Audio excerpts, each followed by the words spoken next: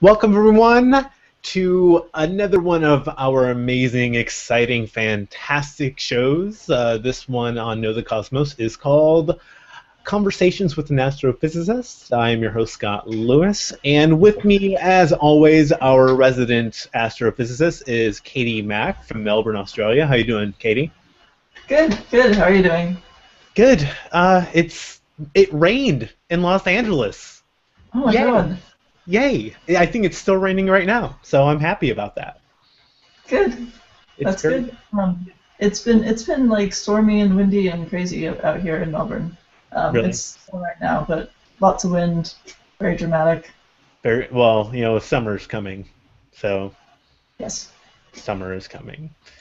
So, so, so this is part two. We did Mhm. have a brief little hiatus because somebody had a birthday, and I went and celebrated that, which was Your awesome. And lack of dedication is very disappointing. I'm sorry, but hey, I got the best Oh my birthday gosh. present in the world. Wow. Is this not adorable? This is That'd be from pretty good. my friend Bill Carter's 4-year-old daughter, Zoe. So there's Zoe, and Yeah. this is our wooden space shuttle, and That's great. this is like the best birthday present ever. So here's to you, Zoe. Thank you. I didn't really get to meet you too much because you were sleeping when you showed up at the party. But again, thank you for this amazing birthday present that I keep on my desk now uh, whenever I need a smile.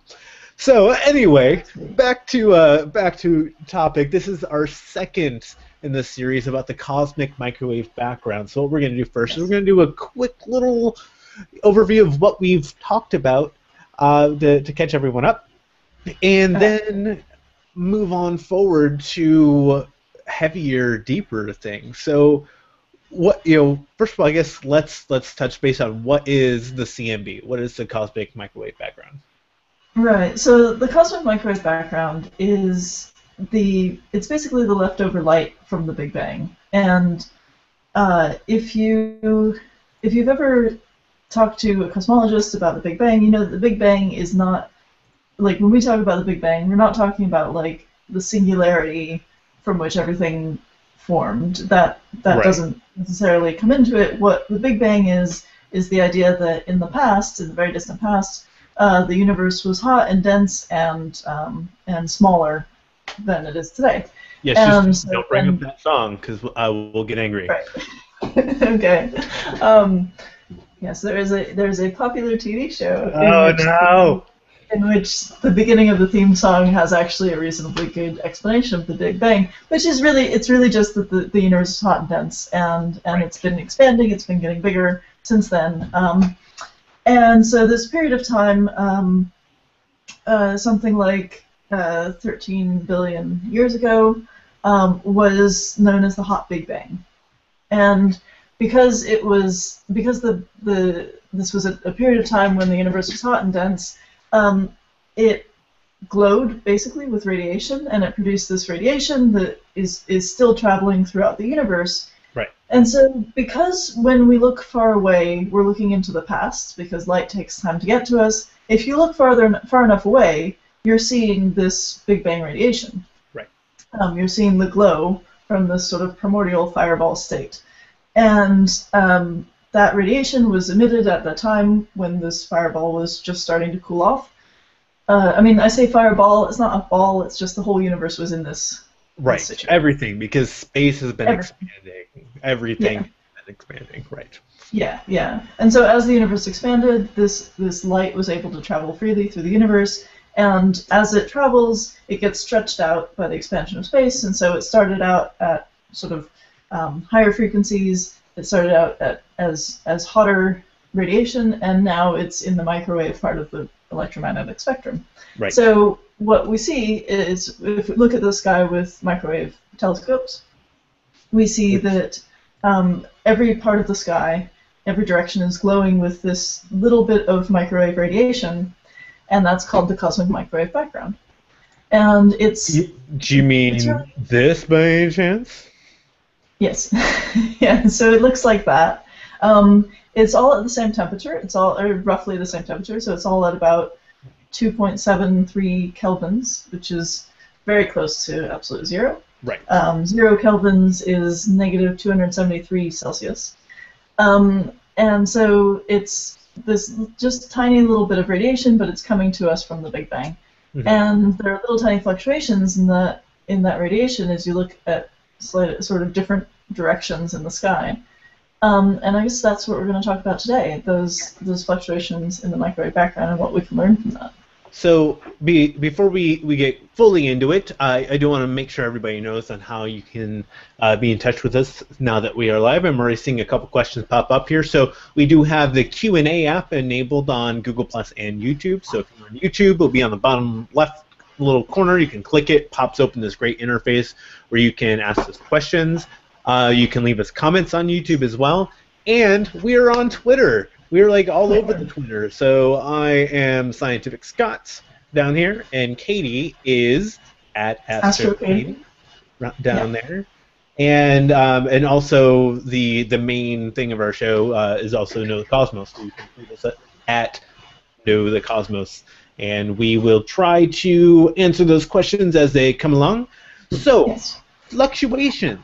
What's going on here? I mean, we talked a little bit last time about how these fluctuations, which, you know, if you just look at the CMB there, you're seeing, oh, there's blue and red. It looks like it must be a lot, but we talked about that is very, very, very, very small fluctuations. Yeah. What are we looking at when we're talking about those fluctuations?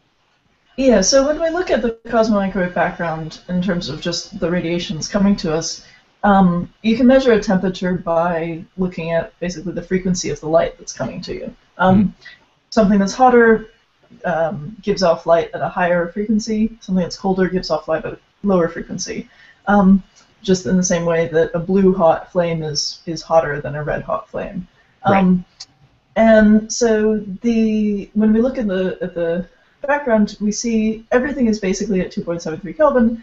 But there are little tiny fluctuations on that in like 1 part in 100,000 fluctuations on that temperature, and so we can map that out, and we can take the whole sky and map it onto like an oval. That's the picture you showed before. Right.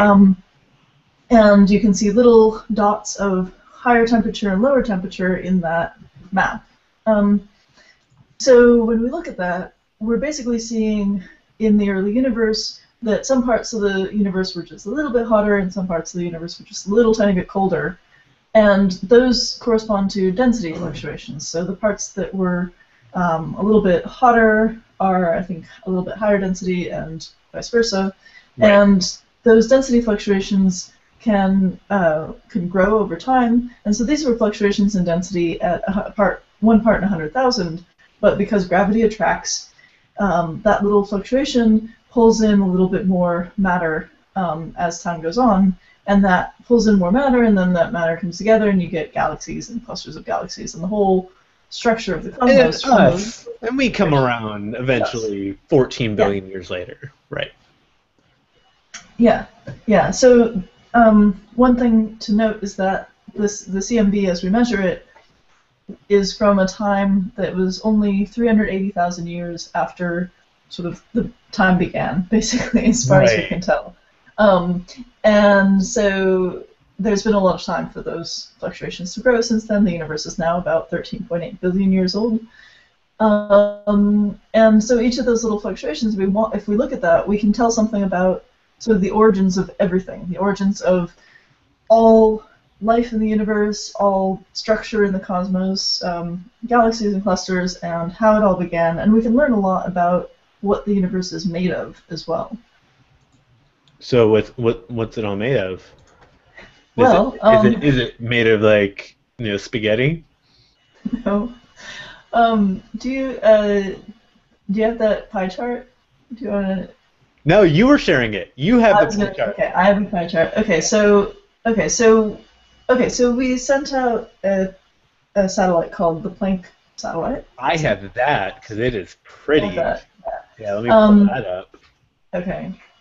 There we go. So let me share the pretty Planck, because ESA is amazing. It makes just brilliant imagery. So There's So that's Planck. yeah, that's a picture of the Planck satellite, which is out very far away in space, and it's measuring this cosmic microwave background. It has to get out far from Earth and far from sort of on the other side of Earth from the sun to try and like stay cool. And because it's trying to measure this really, really tiny bit of radiation, it's a tiny temperature.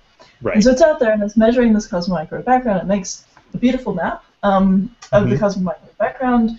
And by looking at basically how those little dots are distributed, you can learn something about what the universe is made of.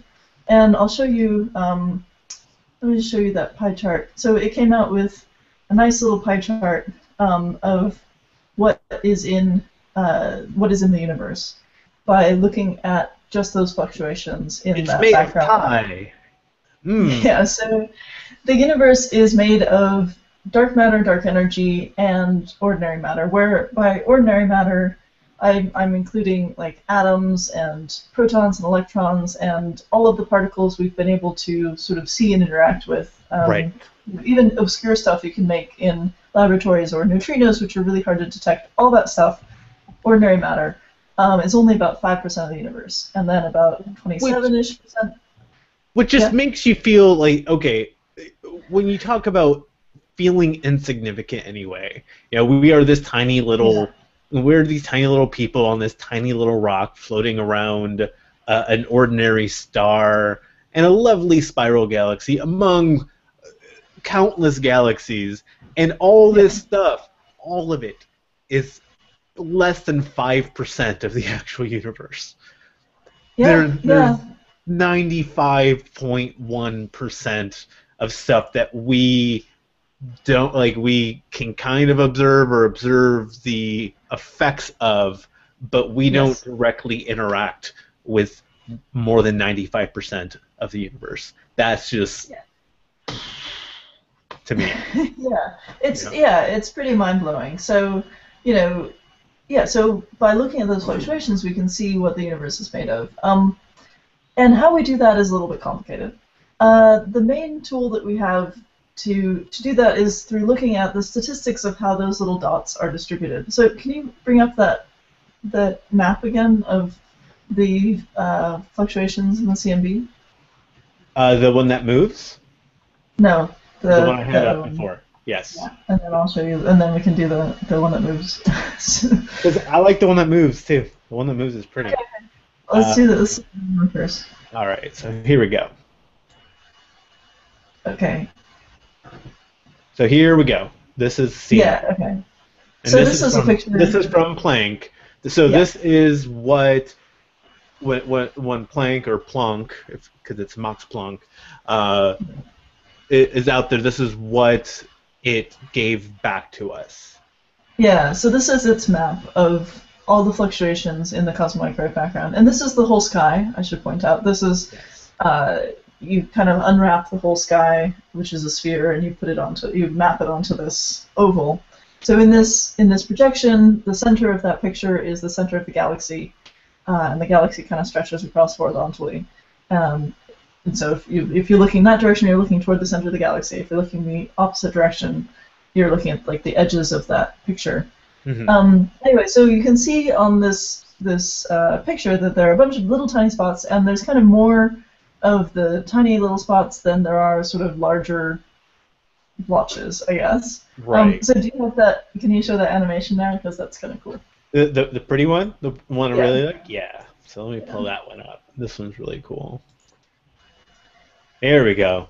Okay, so basically we take that whole map and we can break it down and look at the fluctuations on different scales.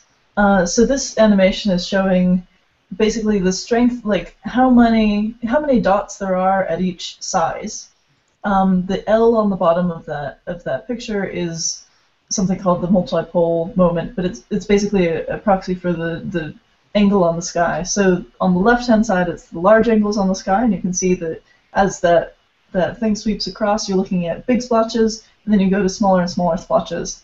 And that curve is basically showing how much of the map can be broken down into really large splotches versus really tiny splotches. Right. And so, and that curve, the shape of that curve, depends on what kind of mix of stuff is in the universe, like whether you have a lot of dark matter or whether you have a lot of regular matter.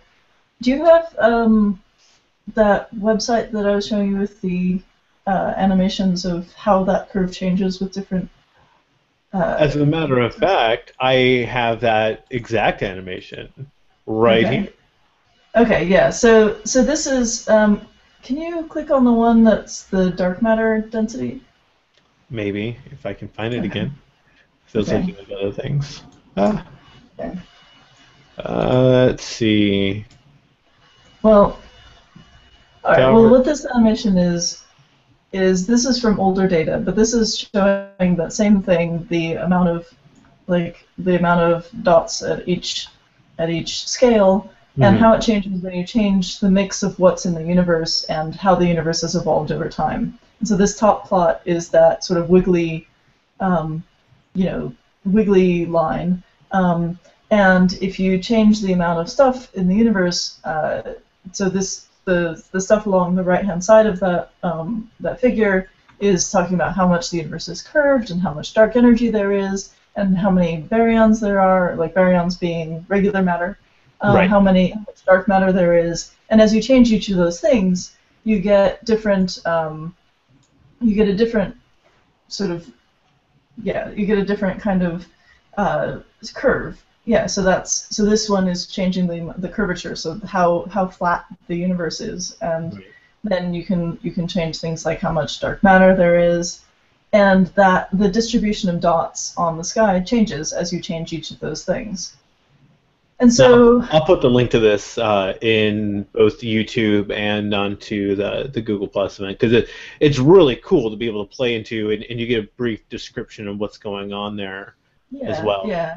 Yeah, it's really good. So I'm going to share something real quick also.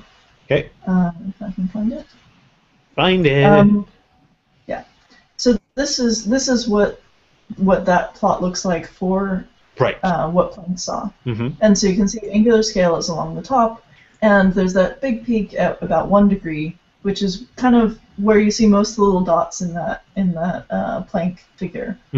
And then then you have a bunch of other fluctuations. And the really striking thing about this, I mean, you don't have to understand exactly what it's showing, but the really striking thing is the agreement between the theory and the observation.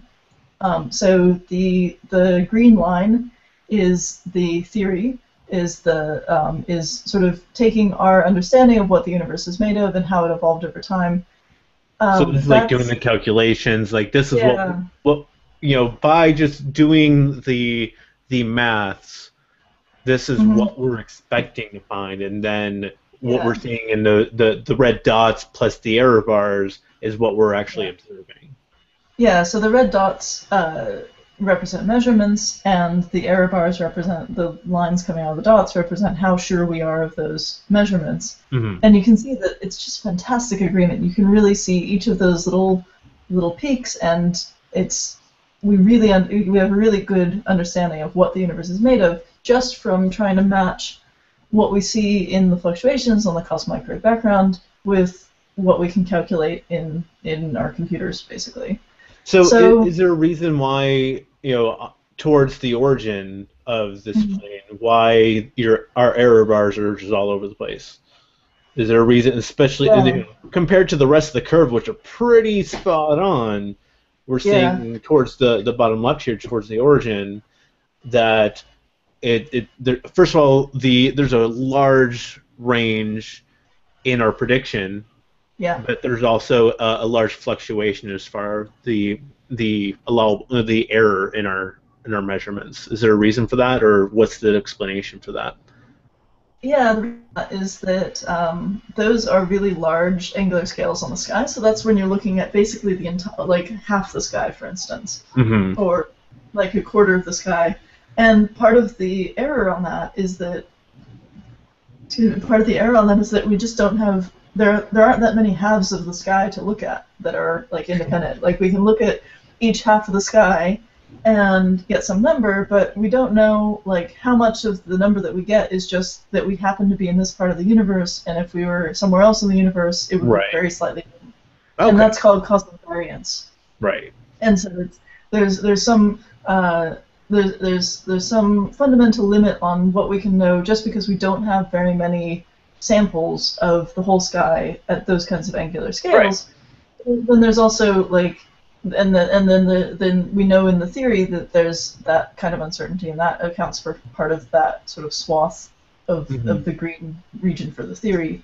And so we have much better error bars on the lower scale or the smaller scales, where we can do many samples of a region of the sky of that size, right? And then kind of average them together and see what we find. Yeah, so that, I mean, it kind of makes sense there when you're going to have that error there. So it's like saying, if I'm looking out in my flat in Los Angeles and trying to measure what temperature is like for the rest of the world, the error variance is going to be huge because there are many different places and it's going to fluctuate. I will be right some of the time, because sometimes other places will have similar temperatures, but since we are only able to measure from one part of the universe, and there's many places in the universe, and it's getting bigger because it's expanding and accelerating away from us. So yeah, that makes sense. That the larger the area we're trying to predict, it's going to be more difficult to actually get a more accurate. But the tinier spot, it seems like that we've got down pretty well. Yeah, and then that's limited by the resolution of the measurement. So how small a spot the instrument can reliably measure, and that's been something that's been getting better over time, and got a lot better with the Planck satellite than with earlier satellites. Anyway, so we can learn a lot, and it looks kind of technical, but the point is that just by looking at how the temperature of this afterglow of the Big Bang varies in different parts of the sky, we can learn what the universe is made of, and we can learn things about how it evolved over time. We can learn things about the process of cosmic inflation, which is the time when the universe went from being like a tiny, when it suddenly expanded very, very quickly over a very short amount of time in the first tiny fraction of a second. I think it's like a billionth of a billionth of a billionth of a billionth of a second, something like that.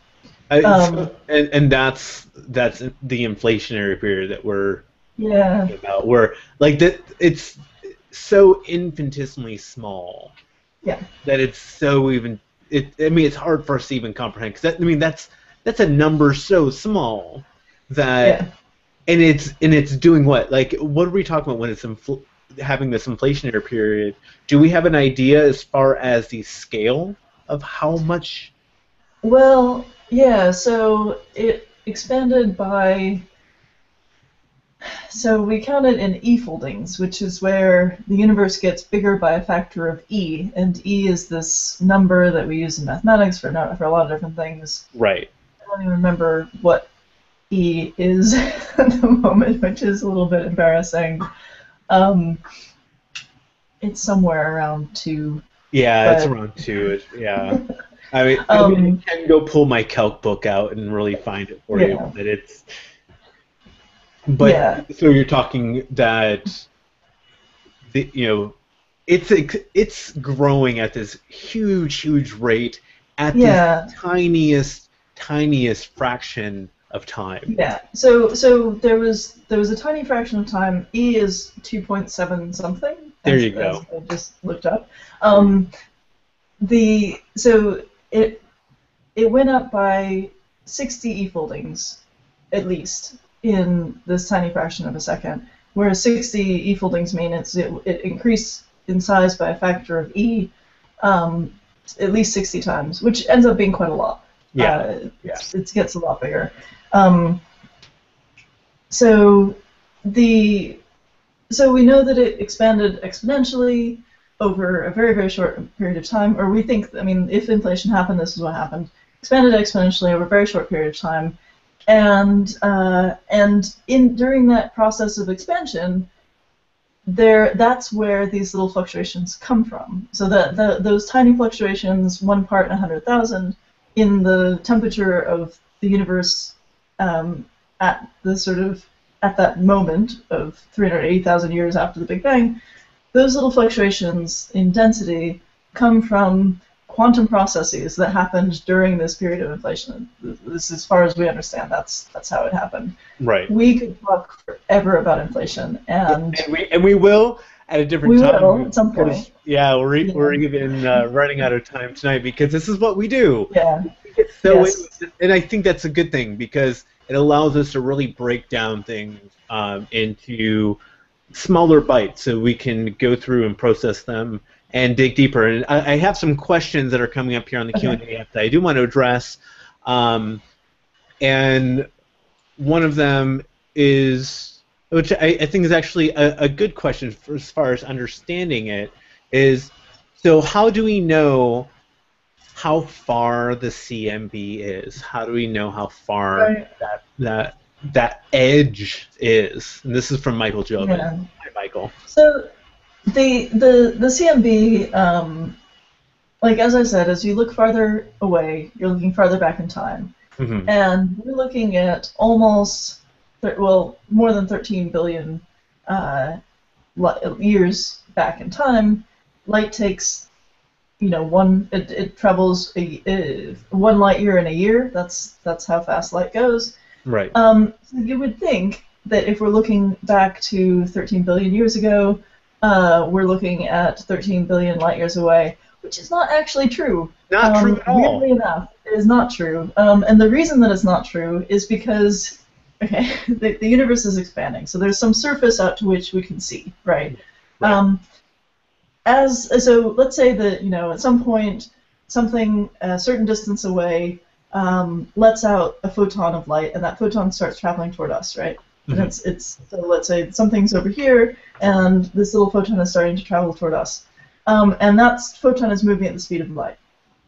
As the universe expands, the photon starts traveling, but then the universe starts expanding. And so by the time the photon gets to us from that point, the thing that let it out is a lot farther away. Right. And so actually, the edge of the observable universe, the farthest out we can see because of how long it takes light to travel from there to us, is more like 46 billion light years away. And that's just the radius. And that's in every direction because of this accelerated expansion. And so I mean, it's awesome and mind-blowing to even think about that. Not only is light has a speed limit; it can only go so fast. But as it's trying to travel through space over this period of time that we know exists, space itself has been expanding, and so it's like you're trying to get there, and someone's like dangling the carrot not only right in front of you, but further away from you, and you can't speed up ever. That's what's going on. Yeah, I mean, there's some really cool implications of all that we can talk about another time, but the point is that the CMB is farther away than you would think, based on just how long it takes the light to get here from there. Here's another question here from the Q&A app, and I think we're going to get into this in a future episode, but I do want to at least bring it up here. This is from it's Masood Haruni. I hope I pronounced that right. It says, how do you know that dark energy was not involved in the fluctuations? Right. So from what we can tell, dark energy was not an important component of the universe until about 5 billion years ago. Mm-hmm. Somewhere around 5 billion years ago. It was not a significant component of the universe when the cosmomicrowave background was produced. The reason for that is that, as far as we can tell, the density of dark energy stays the same as time carries on. As the universe expands, the density of dark energy stays the same, which is weird, because normally if you have a box and you have stuff in that box and you make that box twice as big, the density is now half as much because you have the same amount of stuff in that box and the box is twice as big. With dark energy, that doesn't happen. You have a box of dark energy, you make the box twice as big, now you have twice as much dark energy. Because the density stays the same. This is weird. This is a very weird thing about dark energy. But the point is that matter and regular energy don't do that. So at the time of the cosmic microwave background being emitted, there was a lot of matter and a lot of photons, a lot of light, and that was way more dense than dark energy. But as time has passed, the universe has expanded, and the density of matter and the density of energy, regular energy, has gone down. Mm-hmm. And now dark energy dominates. Dark energy is most of the energy density in the universe. But at the time, it wasn't. It was a tiny amount because the rest of everything else was so dense that it just really dominated dark energy. So so we can see evidence for dark energy in the shape of the fluctuations on the CMB only because of the way the universe has expanded since the CMB was emitted. Mm-hmm. But it doesn't seem to have played any role in the creation of those fluctuations. Got it. That's a great question. Thank you, Masood, for that. I'm going to do one more. This one's actually okay. I'm going to say fairly easy.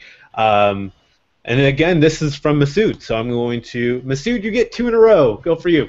Can you tell the location of the Big Bang Theory? Well, I think you mean where the Big Bang happened, and I kind of answer that as having done that in some of the intro astronomy classes I've taught. Is that everywhere? It was space itself. It's there. Yeah. It's there. It's everything was compressed down. So all of the 3 dimensions that we live in was in one spot. That is when we're talking about the Big Bang, is those dimensions themselves, right? Well, I mean, if you're talking about the singularity, yeah, you can say that everything was in a single point, sort of. But you don't have to do that.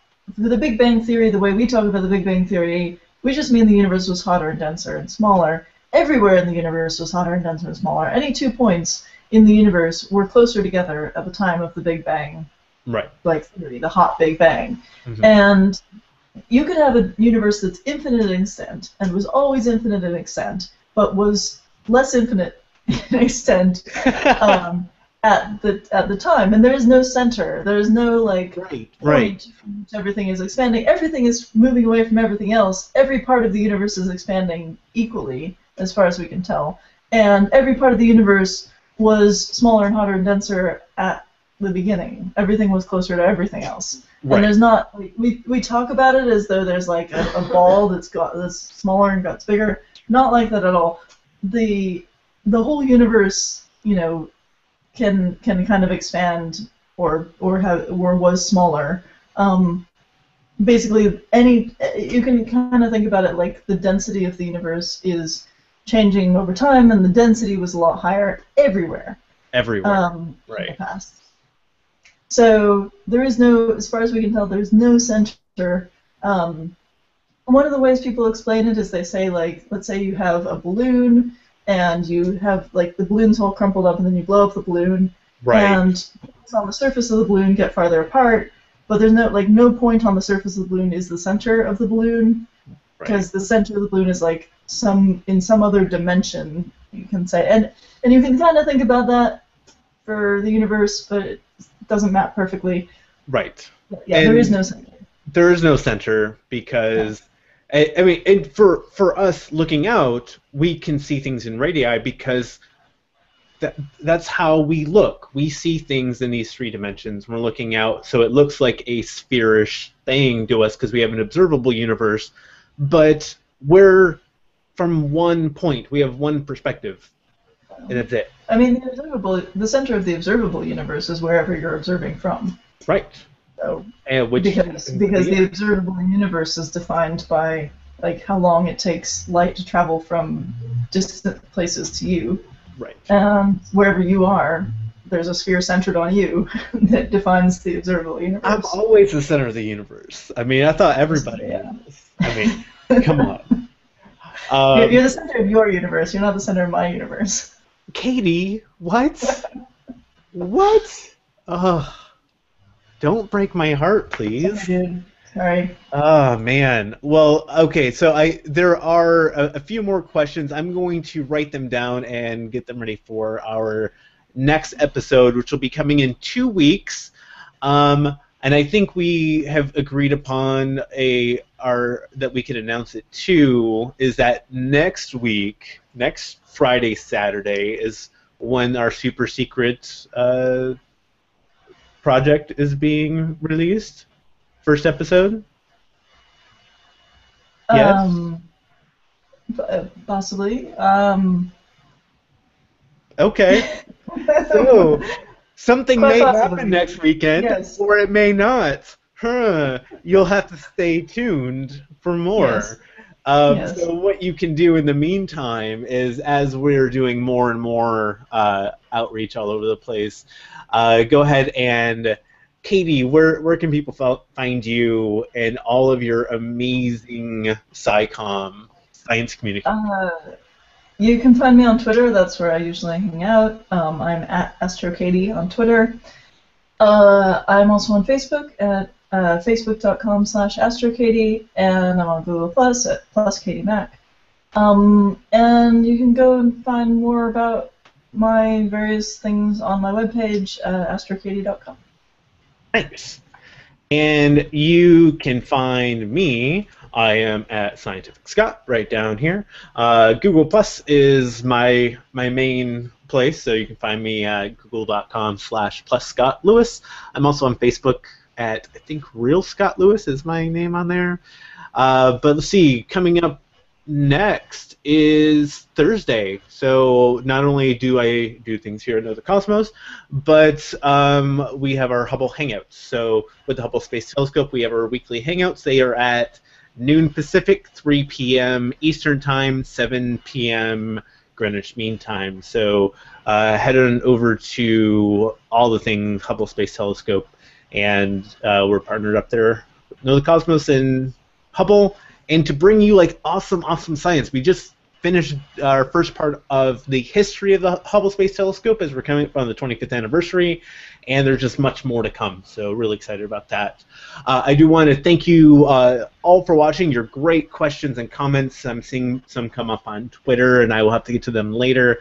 So subscribe for more. Follow us all over the place, and we will see you in 2 weeks for more CMB inflation-ish stuff-ish. Yeah. More on the hot Big Bang and what we know about it. That's right. Awesome. We will see you guys later. Bye.